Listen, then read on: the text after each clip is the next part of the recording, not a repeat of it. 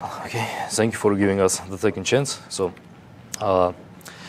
let's consider two genes. For example, in this slide you can see two genes, and they can be not correlated or correlated, which can be expressed as connection between these two genes, and it can be expressed as a graphical model. And actually, the second one can be connected to the third one, and so forth. And all these genes can form some kind of biological network. And in this biological network, there can be network motifs which are repeating parts of network. So the goal of our project was, our hypothesis was that cancer caused some changes in these motifs. So they has tumor tissues has changes so that motifs are different. So the goal of our project was to compare these two networks in terms of changes in network motifs.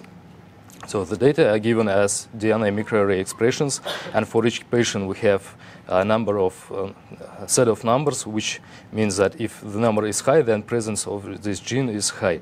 So, but for only one patient, we cannot build this network, so we need a set of patients. And for example, here you can see that gene 1 and gene 2 are correlated, and gene 1 and gene 3 are not correlated. So, and also there can be situations that gene 1 and gene 2 correlated, gene 2 and gene 3 correlated, and therefore gene 1 and gene 3 also correlated. And we need to avoid this situation. So we need to calculate partial correlations and not the correlations only. So the data that we have is 45 patients, and for each patient we have 30,000, it's not correct number, 30,000 DNA expressions, and number of features much larger than number of samples. And what we initially did, we reduced these expressions to about 600 by removing expressions with low standard deviation.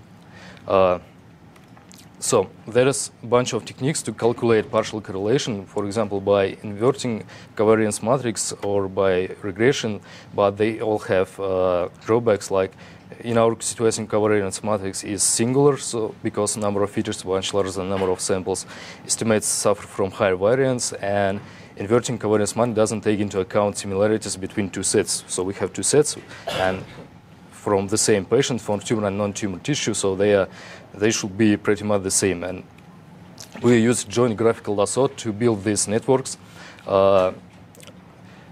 which takes into account these similarities and avoids problems with singular covariance matrix. So we used joint graphical lasso with fused loss function, which has two parameters, lambda1 and lambda2. Lambda1 is higher is lambda1, the more sparse will be the matrices, and higher is lambda2, more similar will be these estimations. So we run this algorithm for non-tumor and tumor, and got these two networks. And so there you can see network. Black edges are similar for both tumor and non-tumor. Green edges are edges for non-tumor data, and red ones are for tumor data. Then we run network motifs algorithms, and unfortunately we didn't find any differences between these two data, and so which means that our initial hypothesis was wrong. Okay, and what we now want to do is we want to use these networks to identify a set of genes that caused cancer, and then we want to take them apart, and then we will try to train SVM for a set of all genes and identified by us genes, and